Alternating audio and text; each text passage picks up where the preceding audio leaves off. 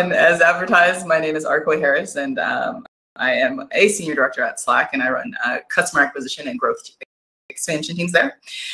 Today, we're going to talk about managing up, and managing up often takes the form of advocacy, and that's either advocating for yourself or advocating for your team. But managing up is also about leading with influence and how you can impact decision-making in situations that are beyond your direct authority. Now, when talking about what managing up is, it's important to also talk about what managing up is not. So first, let's talk about what managing up is not. Managing up is not sucking up, for example. So sometimes there can be situations where there is sycophantic flattery, like you're the best boss, you're great. And that can really call into question your authenticity. And so also managing up is not about manipulation. A lot of times people think that managing up is like mind control or something like that, but a really seasoned leader can see through that. And so I think you want to really keep in mind that managing up is not about like how to get someone to bend to your will. And lastly, managing up is not about empire building. Now, inherent in managing up is this idea of self-advocacy or advocacy just in general, but you shouldn't view it as a mechanism to, or a vehicle to kind of claw your way to the top of the ladder. So now that we talked about what it isn't, let's talk about what it is. Inherent in the base of managing up is this idea of establishing trust. I think that if there is no trust, that will impede any attempts that you have. And so I think understanding that it's important to have that baseline level between you and the person to whom you're trying to manage up, that's key. It's pretty, very important. And the next thing is about influencing decision-making. As I noted, a lot of people think that middle management is the toughest type of management because you have to manage both down and up, and you're often having to influence decisions over which you have no direct control. And so you should think of it as providing the necessary information to affect the outcomes that you'd like. And then lastly, it's about understanding the goals and anticipating the needs. Now, before you endeavor into any manage up, you should certainly know what the goals are. What are you trying to accomplish? But even better is to be anticipatory, to say, like, I know there's a problem, I've seen it coming, here are ways that I can help impact the situation. So next I want to present a series of common scenarios, and I want to provide some tools and strategies for how to successfully navigate through these common situations. All right, let's take a look at the first one.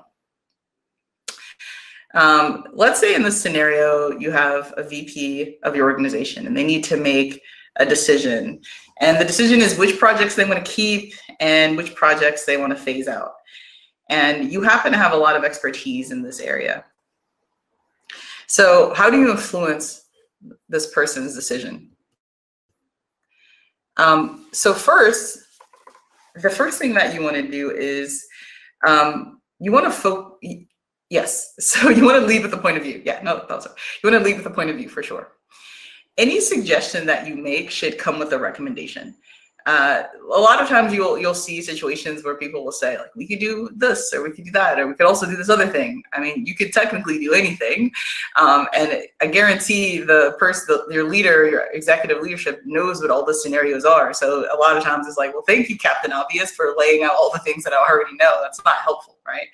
A better way to approach this is to say, we could do A or we could do B. I think we should do A, and this is why, right? You're really trying to lean on your technical domain expertise in order to help impact that decision. Because since you are the domain expert, your opinion definitely matters in that situation. All right, let's look at another scenario here. You have a very well-respected and well-intentioned executive. And this executive has really great ideas, but sometimes they make these really reactionary decisions that just wreak havoc within an organization. How do you convey the impact of that behavior? So the first thing that you want to do is you want to focus on the outcome.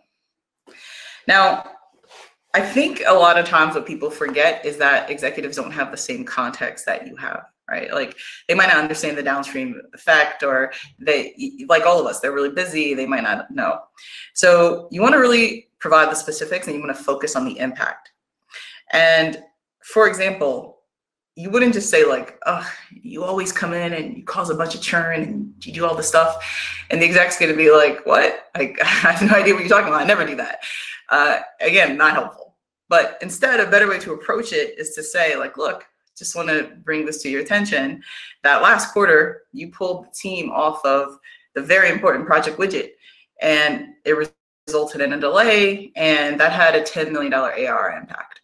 And the executive might be like, oh, I thought that was just a really simple thing. I had no idea. Thank you for letting me know. Now, what you also want to come prepared to do is you want to also come prepared to provide solutions or be prepared to answer follow-up questions. And it might be like, what? This thing only took a week. How did it result in a 2-month delay? And you might say, well, we hit a holiday season and people had to go on leave, and then when translation got backed up, you want to explain that there is definitely a domino effect to some decisions that might not be immediately apparent. Because complaining is super easy, right? You got to resist that temptation. Like, if you just come and you're just like, this was terrible, again, not helpful. And then I don't think that's successfully managing up either. Next scenario. You are trying to work on a project with someone and you have an issue with a cross-functional partner that is pretty demanding, right? Like they're not collaborative at all. And when they don't get their way on a very particular thing, they consistently pull rank. And so the question is, how do you ask your manager for advice without appearing inexperienced? Right. So this is a very common question that I get, and one that people often have issues with, because as leaders, we're often looked to as the people who have all the answers, right? And everybody wants to appear as though they're in control, and they don't want it to be like, oh, well, this person can't handle it. They have no idea. They have no idea what they're doing.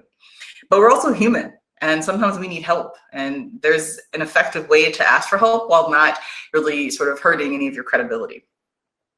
So the first thing is you want to come prepared. You want to talk about the things that you've already done. Right. So in this example, for instance, you might say, well, I'm having this really tough problem. This person isn't particularly collaborative. I've tried having a one-on-one with this person, and we tried to work through the issues, and that didn't work. And I tried to initiate a unified roadmap so that we're aligned on the priorities. Still nothing, right? Now, I think the reason why that's really good is because you're really explaining to your leadership what things you've already tried, right? You're not just like dumping a bunch of problems into their lap. It's like asking someone for feedback. Like, can I have feedback on this thing? It's like, well, on what? Like, where do I start, right? You're really focusing the conversation on what it is that you need help with. And you're also showing that you did some diligence on your side, and some legwork just to try to like resolve the issue. And inherent in this also is this idea of escalation, right? Because in bringing it to your manager or your leadership chain, you're in a sense escalating, and escalating isn't a bad thing. Right? I think that's part of it too. It's you're just giving the leadership the information that they need in order to have the best context on the situation. And so in that situation, I would say like, hey, I tried all these things. I need your help on how I can resolve conflict, or how I can get better aligned with this person. Now, otherwise, I'm going to be honest, it does look like you're just complaining. Like if you just come and you're just, because like, here's the thing, I'm not going to suggest that there's never an appropriate time to complain. Sometimes you just need a vent. Sometimes you're just going through it and you need someone to listen. But I think when you're doing that, you need to have established that level of context, and you need to establish that level of trust in your relationship so that your boss understands the context of that conversation. Because the vulnerability needs to have boundaries in some aspects. So I think that's kind of the technique to handle that situation. Okay, next scenario. So let's say you performed really well for a sustained period of time, and you think that you've met the expectations for a promotion. So how do you talk about your accomplishments to your manager without appearing arrogant? before I answer the question too, it's important to really key in on one part of this is like, what does sustain mean, right? Means different things. If you are trying to go from associate to engineer, sustain could be a few quarters, right? If you are trying to go from senior manager to director, sustain can be years. So understanding that what sustain means, making sure that you've met the expectations of your role, and that you have properly calibrated yourself. So let's say, so again, you've checked all the boxes, you've done the legwork, you do think that you are sort of like meeting this bar. How do you talk about your accomplishments? Now, a very common myth is that talking about your accomplishments is arrogant. We are just really nice people. We don't want to be bragging. We don't want to seem super boastful. And just, it's like societal pressure. And we think we just put our head down, we just work really hard. Like, your boss is going to notice. They're going to give you that promotion you've been waiting for. Nope, that just remove that from, that is just not how it works, unfortunately. So here's the thing, talking about your accomplishments isn't arrogant, and you are helping to paint a complete picture. Now, I run a pretty large organization, and yeah, I'm a great manager. I'm the best manager. I don't ask anyone on my team, but really, I am like the world's best manager. It's true. So, and even, I'm kidding.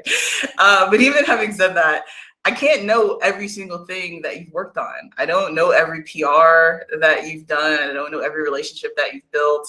It's just not really possible for a lot of executives, especially, to understand that context.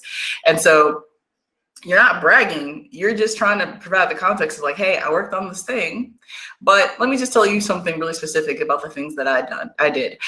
Because I like to ask people, for example, in these situations, if I just swapped you out for any other person, like, would it matter? Like, what did you bring? Did you just execute on your job? Like, is it table stakes? Or did you actually do something that is really impactful to the project? And so again, giving that context is not bragging. You're just giving context. Okay, so before we get to the Q&A portion, I want to make sure I have lots of time for Q&A. Let's get to sort of the conclusion, the main summary. So at a very foundational level, managing up is really about building trust. And there's many ways to build trust within an organization. It could either be with your actions, or with the reputation of your work, or, you know, just personal, just the relationship, the interpersonal relationship that you've built with the people to whom you're managing up. But without that level, without trust, it's really not going to work. It's kind of a non-starter, because if you don't have some level of inherent credibility, then again, people are either going to view it, they're going to view it as frivolous, or sorry, like inauthentic is really the word that I mean. They're going to see through it and think, oh, here's another person just coming, sucking up, trying to manipulate me to get me to do a thing. And so you have to have some level of sincerity and intent when you endeavor to manage up. The next thing is, it's about prioritizing goals. You can't make a meaningful contribution unless you know the goals. So, for example, I see this happen all the time, where people they will take this kind of self-interested stance, where it's like, well, this is important. I'm just gonna push this thing through. I'm gonna have my time in the sun, and doesn't really matter if it aligns with anything else. I just want to work on the shiniest, biggest thing, and I want to have like the most visibility possible. And an example of this is, like, let's say you go and you pitch this thing, and you're like, I have this great idea, Arquay, it's amazing. It's this great idea. How we can refactor the infrastructure, and your executive is like, that is a great idea. I mean, it would be great if our main target this quarter wasn't increasing ARR by 50%, right? Like, that would be great, but does it help with that really important goal that we need, that is important to the board and to our shareholders? So again, so understanding the goals is super, super important, because without it, it's just toothless, yeah? And then lastly, managing up is about influencing decisions. Ultimately, you want to manage up because you want to be able to increase your impact and be able to influence decision making. Like that's otherwise, why bother? You could just go in your happy way and just kind of have this myopic view. But it really is about being able to influence decision making and impact sort of outcomes, either about yourself or your team or the business as a whole. And so really think about that as you sort of enter into these conversations and these scenarios. All right, so I think that kind of wraps it up for me. I think we're ready for some Q&A. I'm very excited to see what questions you all have for me. I'm here to ask. Hi, Arquay. It's been so long, years. I want to thank you for sharing your knowledge and wisdom on managing up and self-advocacy. Briefly, before going into questions, I want to share what my takeaways were. Not sucking up was one that resonated with me because it's certainly one that I've sort of seen, right, is when you're first getting into figuring out how to manage up or how to be promoted or whatever. People talk about, like you were kind of alluding to, talking about your accomplishments, and you kind of have to like almost market yourself. It's kind of like the way that I tell it in my brain, and that's not the same thing as sucking up. So I appreciate that. And then the establishing trust piece, you know, all about having vulnerability, right? So your team feels safe to be vulnerable, having a point of view, focusing on the outcome, being prepared. I love all of that. So with that, I already see some questions that folks have teed up. So, and actually this one has quite a lot of upvotes. This one's from Angie Huang. What are some good ways to establish trust with a new manager coming into your organization that you're reporting to? Excellent. I think that the best way it's like you've heard this adage that people don't listen to what you say, they listen to what you do, they watch what you do with your actions, right? So the best way is to like just continue to do good works and to take advantage of opportunities that you have to get in front of executives. So for example, I'll use an example from myself, right? I always tell people like a good opportunity is to take advantage of skips and one-on-ones, right? Like a lot of like you get a new manager and you have a one-on-one and it's like, I don't know, what do you want to talk about? Like, no, make them really focused. Really talk about things. And I used to have this manager that I used to work with, and I'd have like kind of monthly skips with this person. And every time I had a skip, I'd go in and I'd be like, hey, you know, I did this really great training with my team. Do you want to take a look at the deck? Or I gave a really good talk about like, you know, strategy and whatever. And every single time I went in, it's like you're planting the seed, right? And then you know what happens over time? They start to be like, man, look at that Arquay. Like she gets stuff done. Like she handles it. And you're crafting your own narrative. And it's not in this kind of egotistical, like, look at me. Ideally, you're showing things that you've done that really help the organization, and that in that way your work speaks for itself, right?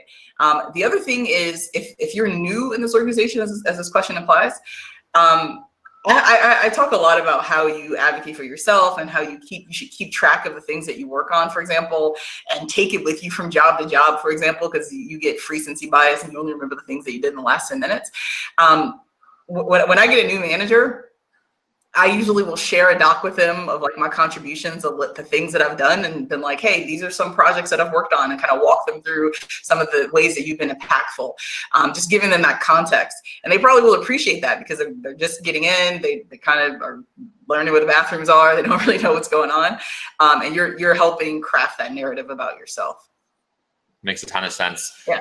This next one's from Anand Vaidyanathan. How do you give constructive feedback to your manager that the current role is limiting your career growth without futuristic vision for growth? Interesting.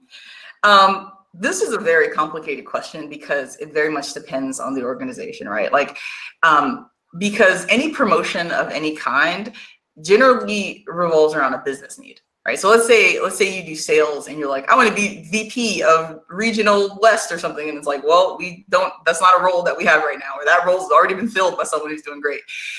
So sometimes like it's just not possible. Like they can't just create a role out of thin air for you. And you get this a lot when you hit ceilings in organizations where it's like, well, you know, I'm a VP unless, you know, it's like, I don't know where else I can go, or I'm a director and we already have like 3 levels of VP. So sometimes it's very difficult to have that happen.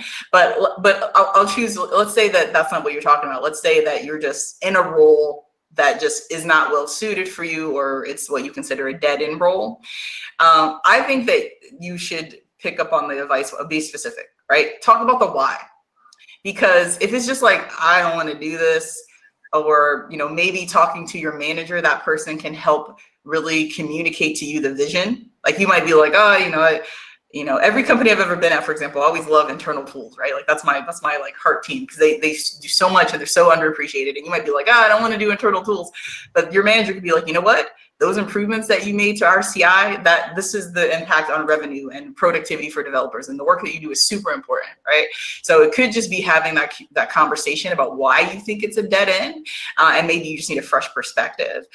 And then, you know, door C is like, or it's just not right, and you need to consider another like opportunity for yourself. Like you got to kind of do that work and figure out if it is a dead end and there's no other options, there's no alternative, there's nowhere for you to go laterally or up, then yeah, maybe it's the hard conversation and the reflection that you need to have about maybe you need to pursue something else.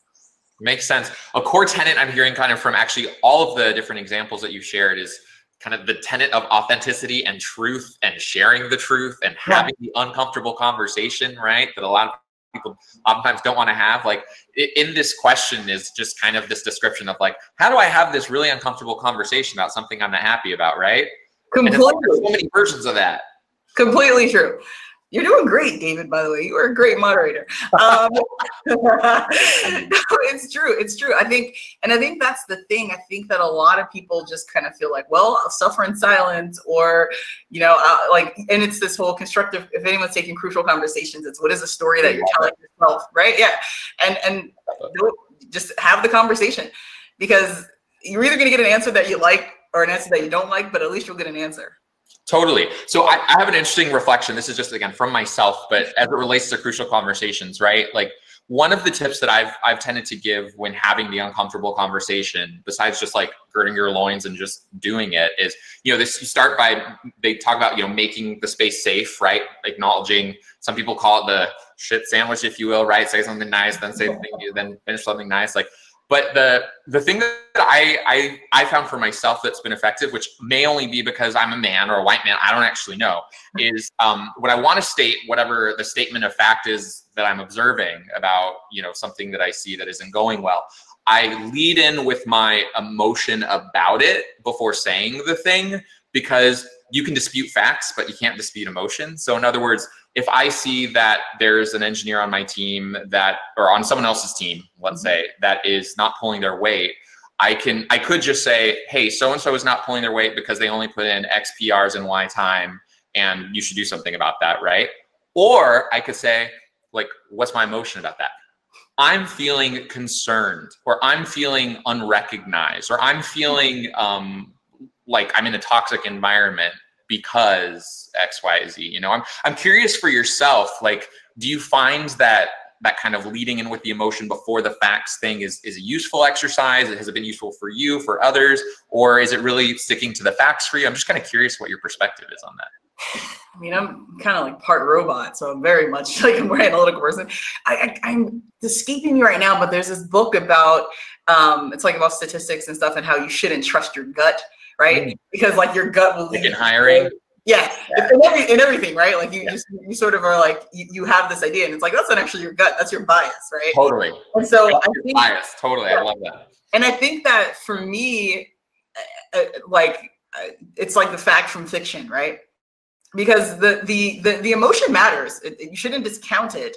But for me, it's not a guiding force, because a lot of times the emotion could be based on you know, like your boss chooses someone else to lead a project and you're like, my boss hates me, I feel super neglected. And your boss is like, well, actually, it's because you got the last 3 big ones, and I recognize that you feel that, but that's a you stories we tell, totally. Exactly. It's like maybe you have some deep work to do about why you feel insecure about this thing. And I'm not turning it back. I'm not saying that it's the blame, but it can lead you astray sometimes. Right. And so for me, I sort of like to think about it of like, okay, what is the story that I'm telling myself? Like, express empathy. You know, why do I feel like this person has wronged me so? What could have led this person to make this decision? And then talk to the person, because that's the thing, right? Like, I think, but I guess just like in most things, it depends, right? Because there's some situations where on every team that I've ever led, at the core of every team that I've ever led is respect. Like, you don't have to be best friends and go out bowling after work or whatever. I mean, when we could leave, you don't have to have Zoom calls, but you do have to respect each other. You have to respect yourself. You have to respect the work that you're doing. And so there are just going to be moments where, let's say someone is just like blatantly disrespectful to you and you feel really hurt by that. That is not an emotion that you should ignore, and it is perfectly okay to leave at that. And then there's just other cases where you really probably want to look at the details and the facts of the situation. Totally makes sense. We have a couple more minutes. This question here from Alejandro Grinberg. As a middle manager, how do you balance talking about yourself and about your team / direct reports? Yeah, great. I often, when people come to me and they say they want to make a transition to manager, I sort of ask them these series of questions. And part of it is, being a manager is so hard and it's so thankful. And I like to ask people, like, you have to, in some ways, have your fuel from seeing other people succeed, right? Because then it becomes less about me, and the organization that you represent and how you advocate for them. Now, I think that when you're advocating for yourself, and generally like in a one-on-one with your manager or Skip or something like that, it is okay to talk about the organization, but here is the fine line. Sometimes people go too far on the spectrum where they only talk about the accomplishments of the direct reports, and it minimizes their impact, right? So like, maybe your team did this really great thing, but it was because you instilled this culture of innovation on your team, and you allowed for 20% time or whatever to people do the thing, and you gave them, like, you facilitated that work to happen. So when I think about talking about the things that I've done, I think about, okay, like would this have happened did I do something to contribute to this? Did I facilitate this in any way? And if so, I talk about that. And otherwise I'll be like, oh, this person on my team had this really great idea. It was all theirs. Like, I'm super proud of them. Let's celebrate that person. But if you have contributed, I think it's okay to talk about how you did impact that, even if it's like as a technical architect or giving them support, whatever it is. Totally makes sense. All right, we have a couple more questions here. This one's from Timo Verlan. Do you, as a senior director, set expectations to your direct or indirect reports to manage up? And how do you support and help them with it? Yeah, I definitely do. So every person within my organization, including my managers and directors, I do this month-long, every month, everyone's invited to a week-long invite called Career Growth Conversations. And in that week, whenever your one-on-one happens to fall, we spend that entire time talking about career growth. And we do it every month because sometimes you wait and it becomes like the big conversation, and it's so stressed of like, I want to get a promotion, and you're really scared, it's really charged. But if it's just like a thing that you do, it normalizes it, right? And the conversation isn't repetitive. It's not like, am I getting promoted now this month? No, it's not that. It's more setting expectations. Like David, I told you that you need to work on your communication, and last month you talked over Mary 5 times, and this month you only did 2 times. Good job, right? So you're improving. So you sort of like measure so that there's no moving of the goalpost. And then I also encourage everyone on my team to keep track of their accomplishments, like keep a running list of all the things that you did, so that when review time comes, you just can't remember that thing you did at the beginning of the quarter or the beginning of the year. And so we just normalize it. It is everything that you're doing, because I hate to, at the end of the day, like, this is a business, and we are making contributions, and we are all paid, and we all love what we do, certainly. But part of it is making sure that you can make the biggest contributions and have the biggest level of impact. So yeah, so I definitely do encourage people, and I encourage people, like I said, at every level, whether you're a G03 associate engineer just starting out, or whether you're a director who someday has aspirations to be a VP. It's important to make sure that you're consistently managing up and advocating for yourself. I love that. I'll make the only shameless plug during the entire conference right now with you, which I feel comfortable with you, which is the startup that I'm working on, Confirm, is actually a platform to be able to track your accomplishments and share contributions and be able to recognize other people who don't always recognize themselves. Yeah. On a platform, then be able to like search on what skills people use and that sort of thing, like an HR inventory, so to speak, kind of platform. So I love that you talked about that. This was like a planned product placement. This was kids. I know, right? It's almost like I meant to do it. All right, last question. This one's from AJ Batalker. I've heard a lot about managing social capital as part of managing up. How important is this, and what are your thoughts on it? Yeah, I mean, this idea of social capital, like, it's it's an interesting thing because it really kind of depends on what you mean by that, right? Like, because it almost implies that it's this finite thing that you're spending or not spending, and really, I guess what it means is like, you know, your sort of like reputation, I guess, almost within the company, and so I think like I don't. I think I try not to view things through that lens, right? Because inherent in that also implies that like, if you don't have a social capital, like, should you not do it? Should you not speak up? And I kind of think that it should be more agnostic than that. Now, that said, I think there are times to sort of like use your position in order to sort of better the lives of others. I do this all the time, either with our ERGs or with, you know, speaking up for people who may not feel like they have a voice. But I think that you should feel like whatever level that you're at, whether you have a ton of social capital or not, you're always going to be put in positions where you have to manage up, because there's always going to be situations that are beyond your control, whether it's, I don't know how to talk to the staff engineer on my team because I'm just a senior engineer, or you know, I don't know, I need to sort of have a conversation with the director about a thing that they really need to know. Love it. Love it. Arquay, it's been so wonderful chatting with you, seeing you again, catching up again. I want to thank you so much for your wisdom, your thoughts, your guidance. And with that, I wish you a wonderful day. Thanks, everyone.